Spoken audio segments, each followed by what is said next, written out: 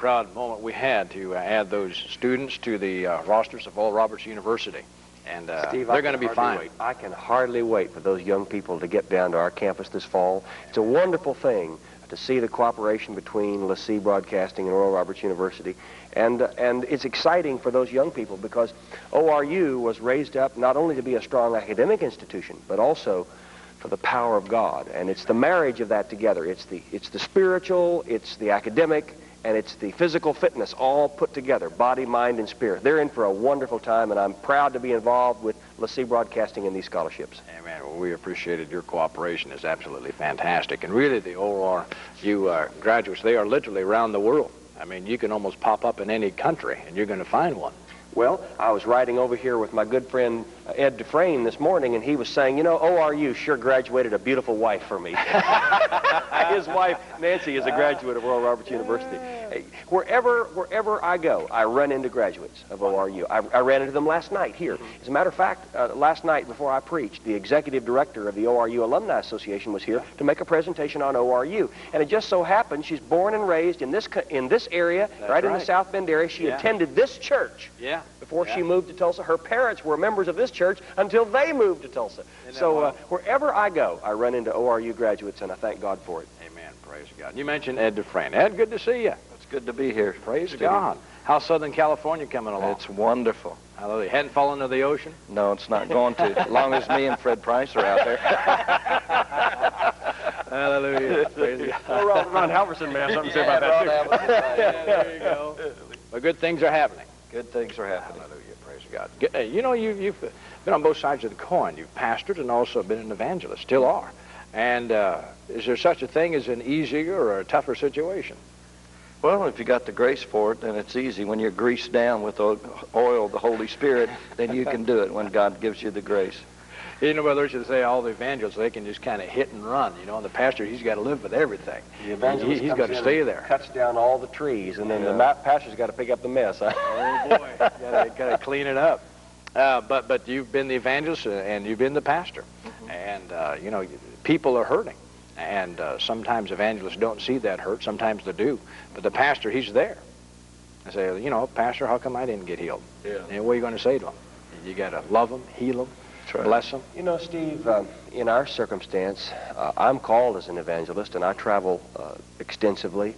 But I'm also home a great deal of the time dealing with 4,000 young men and women. Oh, boy. Although I'm not a pastor, in many ways I feel as if I'm a pastor in shepherding the flock of those ORU students, and in our regular chapel services and our Sunday church services on the campus. When you have 4,000 kids, it's hard not to be a pastor. Yeah, that's right. That's right. Because you meet with that congregation every week. Every week. And you know, you face problems, you face difficulties, and you have to deal with them with situations that they're facing back at home, and it's a tough deal on them. Yeah. And it's a tough deal to keep yourself fresh before the Lord, to minister to them.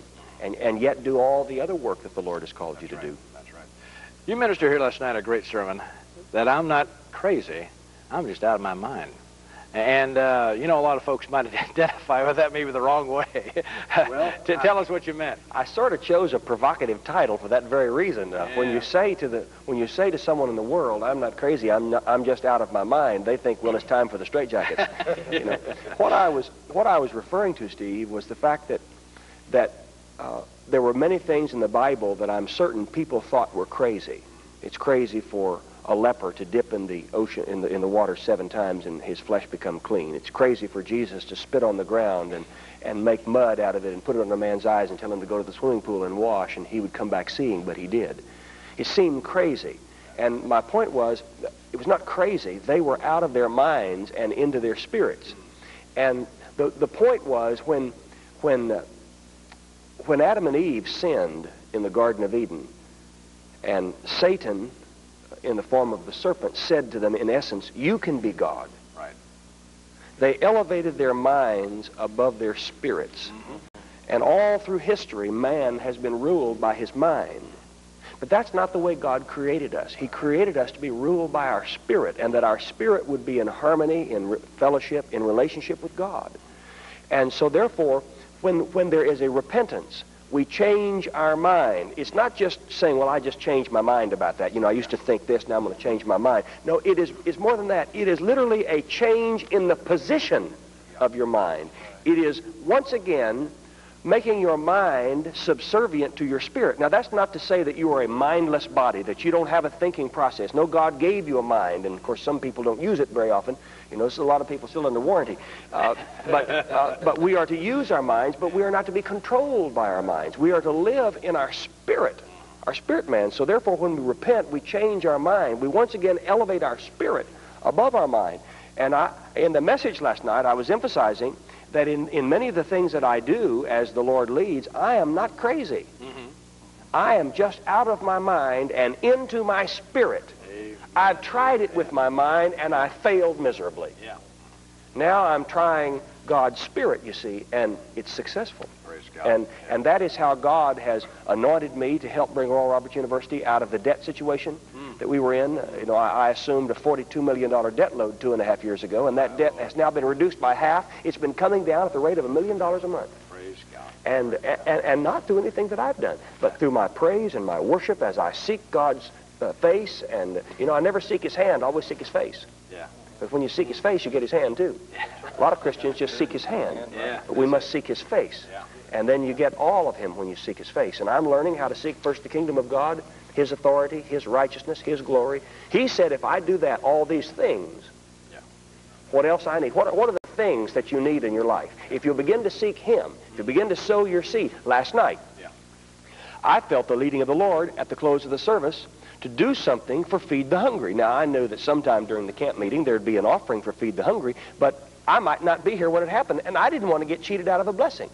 Now, at the close of the service, you got up to raise an offering for me. That's right. And I was sitting back here, and the Lord had already put a seed of amount in my hand to sow into Feed the Hungry. The Lord said, don't let him receive an offering for you. Instead, you give tonight. So I interrupted you there. I interrupted him and said, I don't feel led to receive the offering myself. I want to sow it in to Feed the Hungry. And Steve, as I've done that, every time that I do that, God multiplies it back to me. Good measure, pressed down, shaken together, running over. He works. Yeah. And to some people it sounds crazy. No, we're not crazy. We're just out of our minds and into our spirits where we belong. Now, that's the basis of what I was teaching last night. A lot of people don't understand this seed faith thing. And they identify that as an American gospel. It might work here in the United States, but seed faith, this thing of giving to receive something, actually expecting a harvest because of something that you put into a ministry, that's not possible. That doesn't work that way. That's anti-God, almost, the way some of the critics say it. But it has worked around the world. Well, if that's true, then those individuals, internationals, should stop planting their gardens. Mm-hmm. They should stop planting potatoes in Russia and in Idaho. Yeah. They should stop planting corn and wheat throughout Africa. They should stop planting those beautiful tulips in Holland, where I just was recently, because no one plants a seed without expecting a crop. Mm-hmm. Why would a farmer sow seed except to receive a harvest? And that is just a foretaste of what God has for us. Yeah. If we can sow a little seed, we have a right to expect God to multiply it back, for God gave his seed, Amen, his only begotten Son, so that men would not perish but have everlasting life. He gave for a reason, so that people wouldn't lose their lives, but that their lives would be saved. Jesus said, how shall we liken, or with what comparison shall we compare the kingdom of God? It is like a little grain of mustard seed, which he said is less than all the seeds that be in the earth. You can hold thousands of mustard seeds in one hand. They're so small. But Jesus said when it is sown, it grows up and becomes greater than all and shoots out great branches. You take a little seed and you dig around in the ground and you put it in the ground and cover it over and add some water and sit back, and something begins to happen. The first thing that happens is the dirt begins to talk to the seed. The dirt says, hello, seed. Mm-hmm. I'm on top of you. Yeah. I weigh more than you weigh. I'm bigger than you. You're never coming up. Now, isn't that the way the devil talks? Yeah, that's it. You're never getting out of this mess. Yeah. Mm-hmm. I'm on top of you forever. Amen. Yeah. But something about God and that little seed causes the seed begin to say, the life of God is in me. The miracle life of God is in me. I have no worries. I have no frets. Yeah. I have the joy of the Lord. Yeah, that's it. And while the dirt begins to have a nervous breakdown, Yeah. you know, that little seed is coming up. And you've seen those little tender shoots come up? I've seen it grow through concrete. I've seen grass grow through people's basements. I've seen it grow through highways. Yeah, that's right. You know, nothing is impossible to him that believes, Jesus said. And so we understand that it is the seed that we sow that causes the harvest to come. And if some people choose to disbelieve, it's a free country. That's right. Yeah. And most of the world is free to believe that. You know, just, you know, doubt it and, you know, believe it and receive it, doubt it, do without it. It's your choice. You can decide whether or not you're going to believe what the Word says. I've chosen to believe it. I was telling the people last night, every day by 10 o'clock in the morning, Monday through Friday, in our ministry, we know what the income is of our ministry. We've received the mail, and we've opened the mail, and we know what people have given as a donation to our ministry. So by 10 o'clock in the morning, we know what the income is for that day. And by 2 o'clock in the afternoon, there are tithe checks going to churches, to missions, to ministries, things like Feed the Hungry. See, the seed we sowed last night, the $5,000 seed, was out of our tithing account. And so every day by 2 o'clock in the afternoon, we are tithing 10% off of every dollar that came into our ministry by 10 o'clock that morning. And God has begun to turn the tables on the devil. And the debt is already down half, and it's coming down at a rate of $1 million a month. You see, I know it works. You're too late to tell me it doesn't work. And by the way, someone who has a peptic ulcer, you're getting healed right now while I'm talking about seed faith.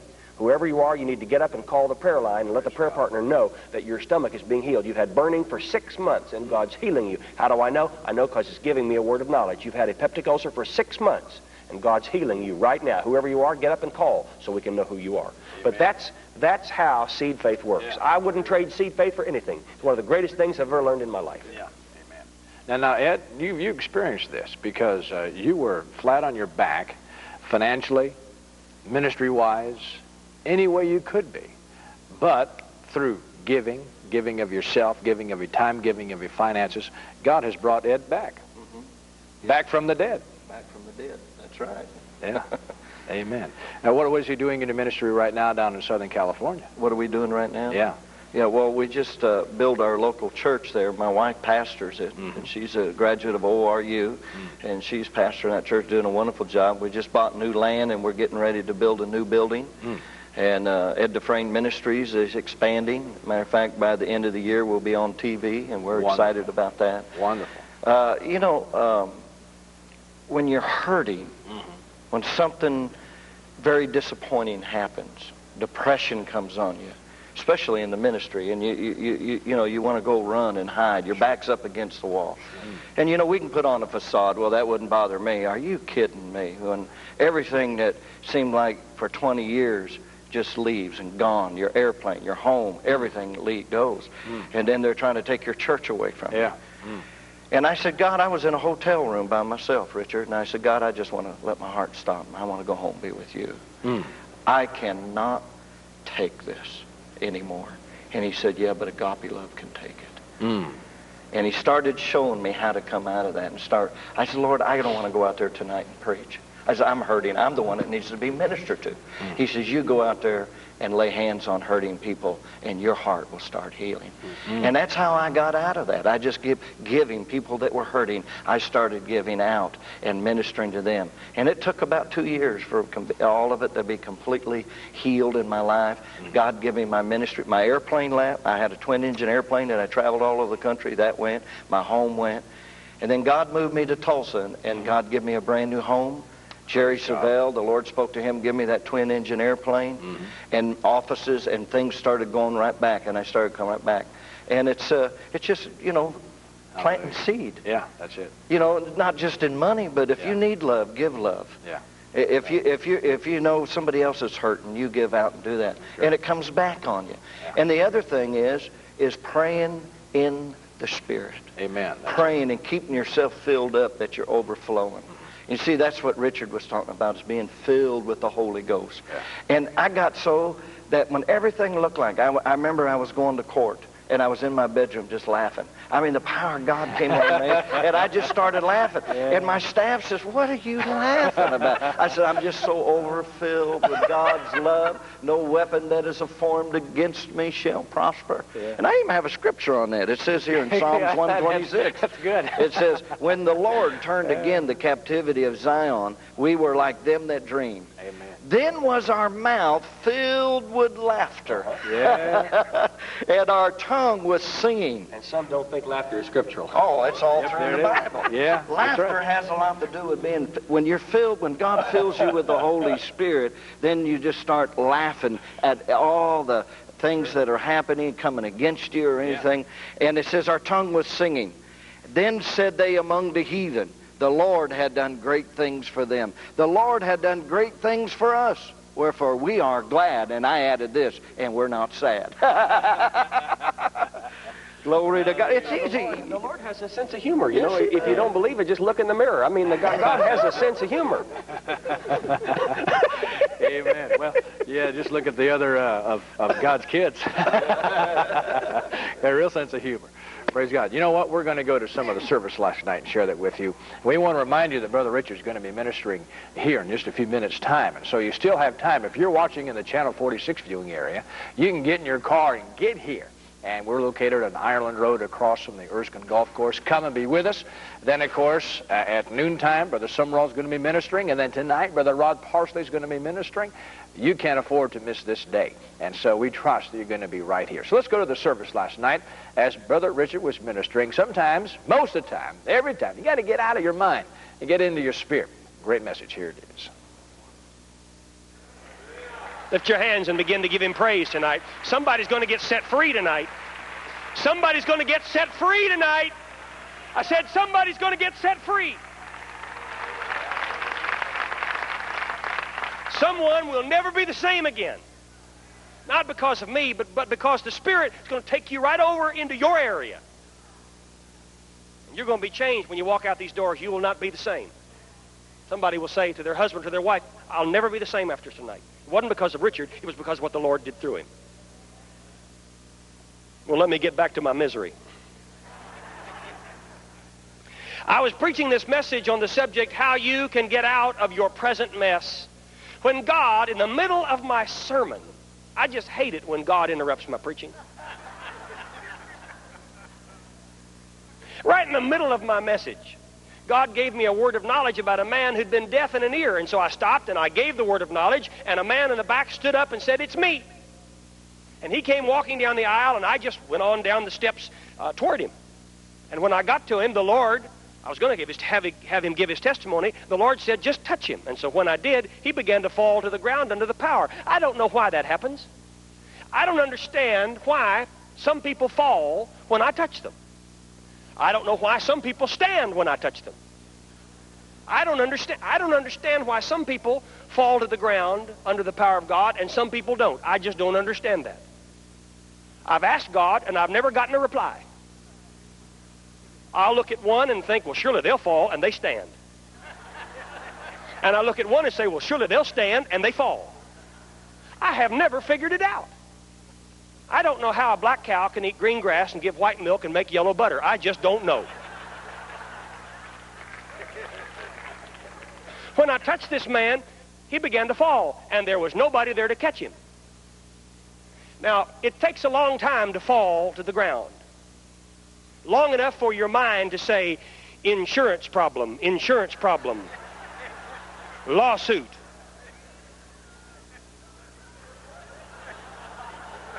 He's going to hit his head on the chair. You're going to be in court. You won't have to fly to the farthest corner of the earth. You'll be in a lawsuit in Lakeland, Florida. It's amazing how quickly your mind can work from here to there.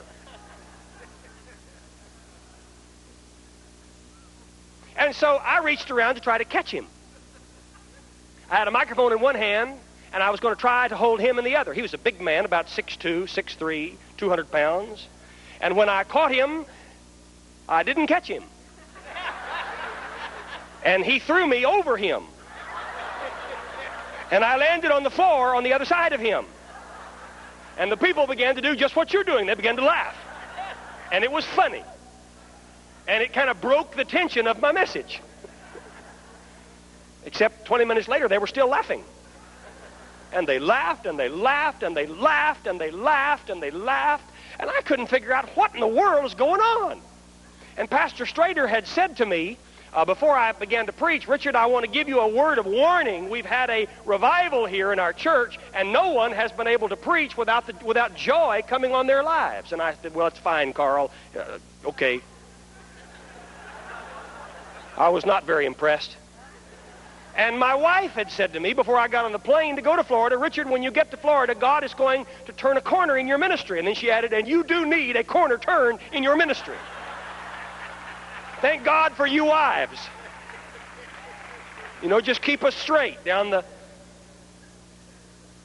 And they just laughed, and they laughed, and they laughed.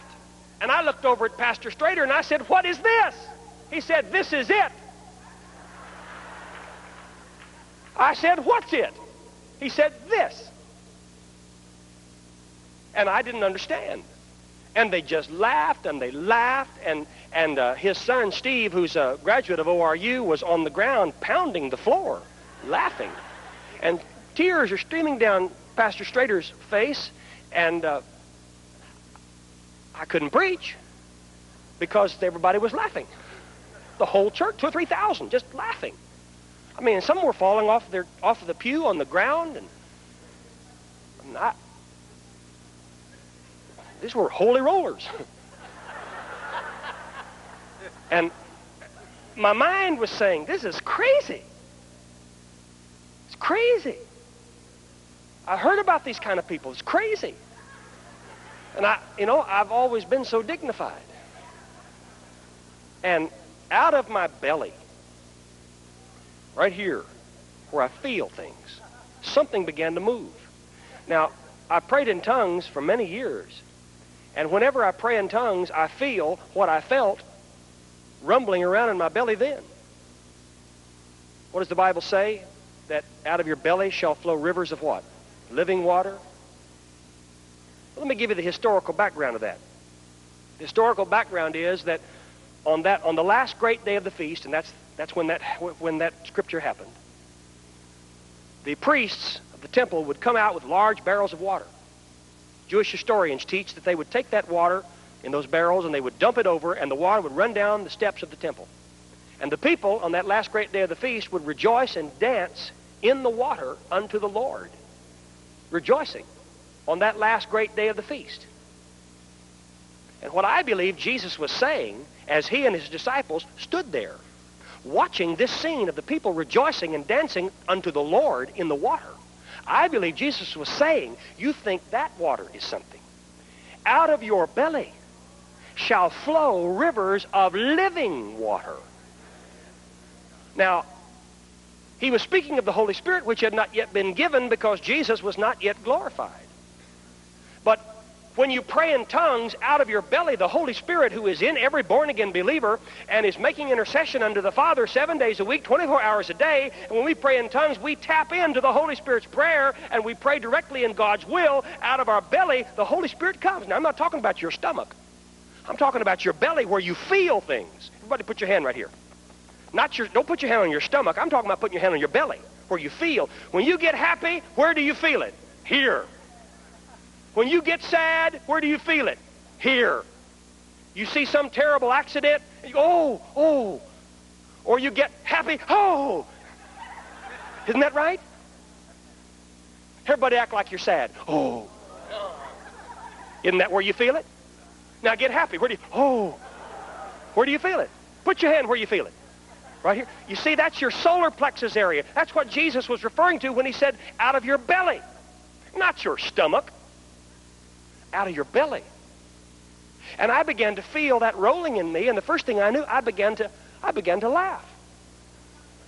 Now, I love a good joke.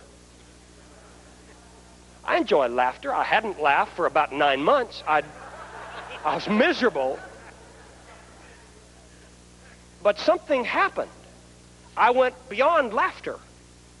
And the more that I laughed, the more I felt the problem, the more I felt the pain, the more I felt the anger, the more I felt the bitterness, the more I felt the stress, the more I felt the ulcer come out. And the more I laughed, it just kept coming out, and it kept coming out, and kept coming out.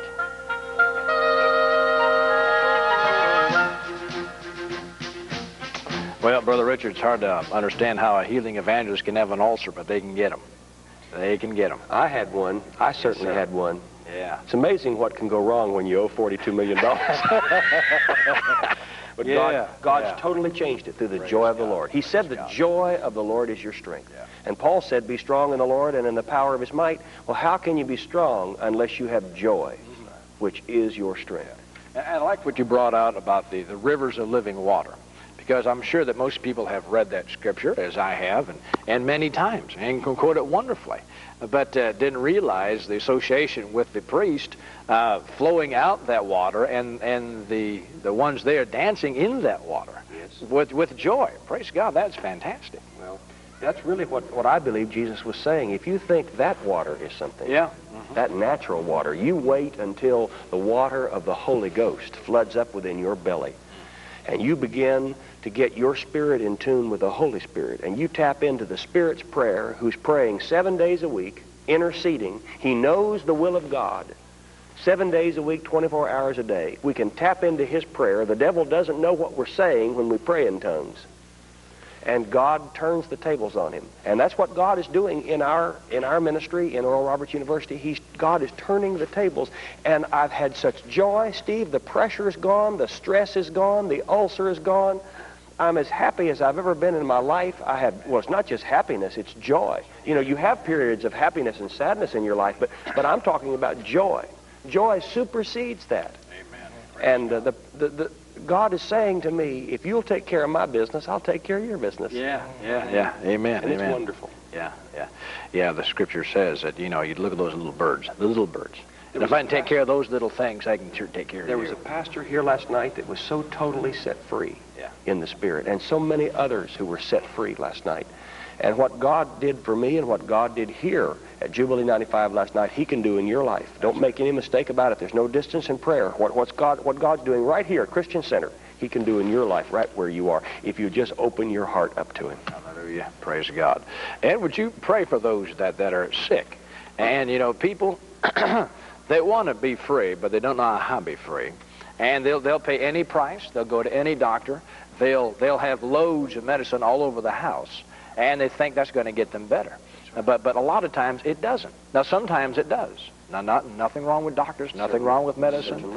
But I tell you what, the great physician is the healer. That's right. And every honest doctor will shake their head and say, I don't know why they got healed, but they did get healed. And I helped, I assisted, whatever the body did. They don't know it was God, or they don't want to recognize the fact that it was God. Yeah. So let's pray for those that are expecting right now. And I believe that God's going to touch them. First of all, I want to say that you got to know that it's the will of God for you to be healed.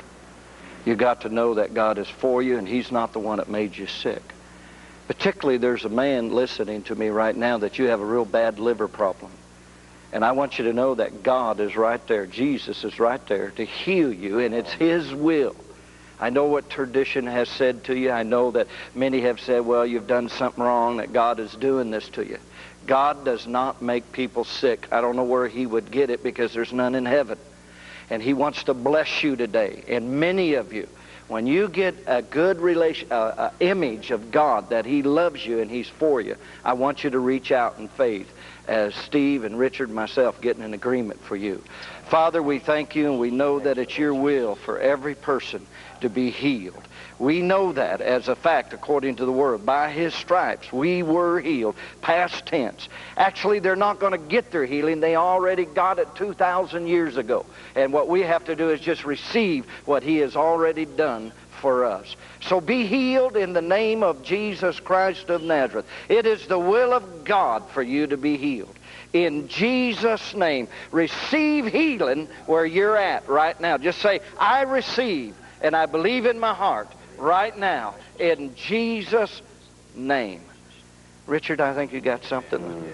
In the authority of the name of Jesus, I pray right now that a fresh touch of the Holy Spirit, complete with the joy that springs eternal, would flood over your being.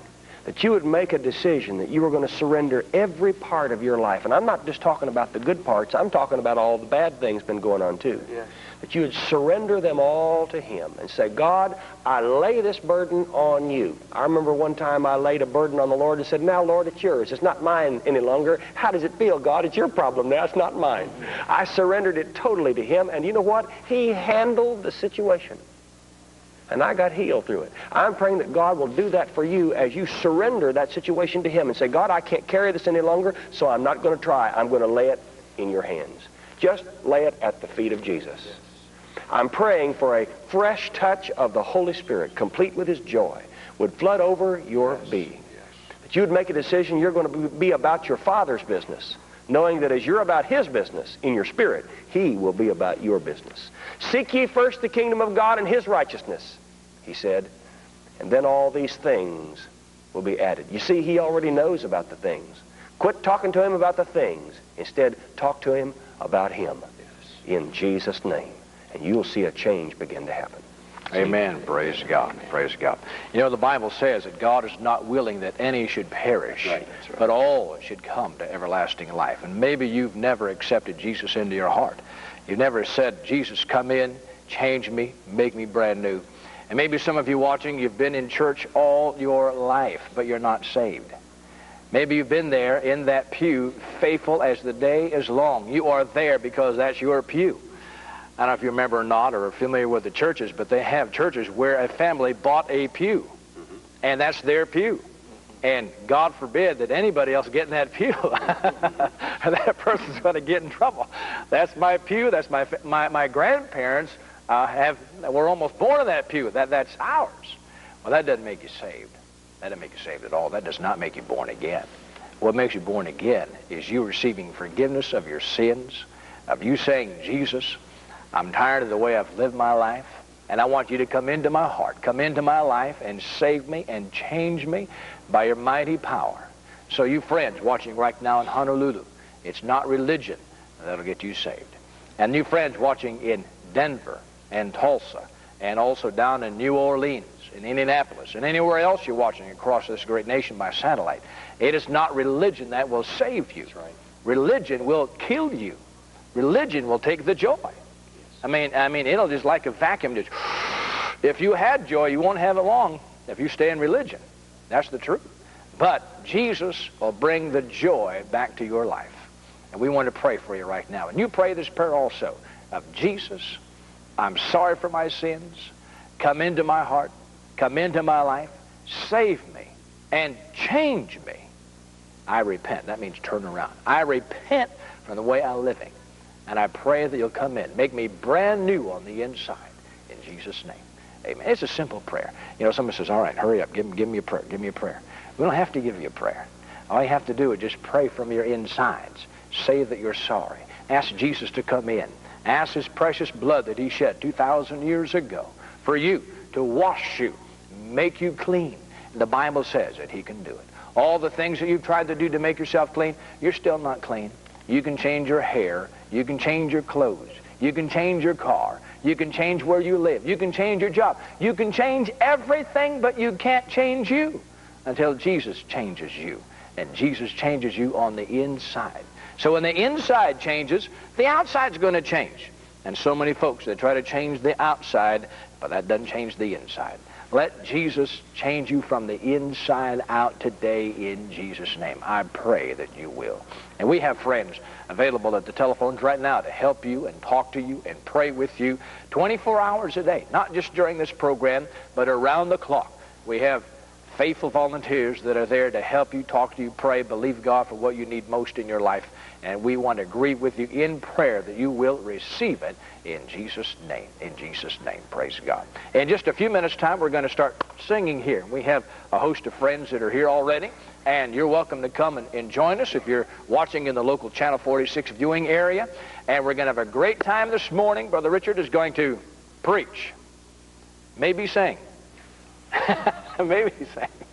And we're going to have a great time at noon. Brother Sumrall is going to be teaching the Word of God. We're going to have a great time with a special luncheon plus Brother Sumrall teaching. And then tonight, Brother Rod Parsley, Tuesday night, Billy Joe and Sharon Doherty. Then Wednesday night, Carl Severin. Thursday, Brother Peter Youngren from Canada and Brother Phil Pringle from Australia. Then Ulf Ekman on Saturday. And then our last Sunday, Brother Steve Muncie. And we're going to have just a great time every single night, every single day, so come and be a part of it. And remember, we have audio tapes and videotapes available of everything. And so the first package is all the audio tapes. The second is all of the videotapes. The third is everything, kit and caboodle. And so we're going to have just a great time together in the Lord, and you need to get these tapes and play them and replay them and get the joy of the Lord way down deep on the inside of yourself. And don't let go of it in Jesus' name. We'll see you tomorrow. For more information on today's program, write World Harvest, Box 12, South Bend, Indiana, 46624.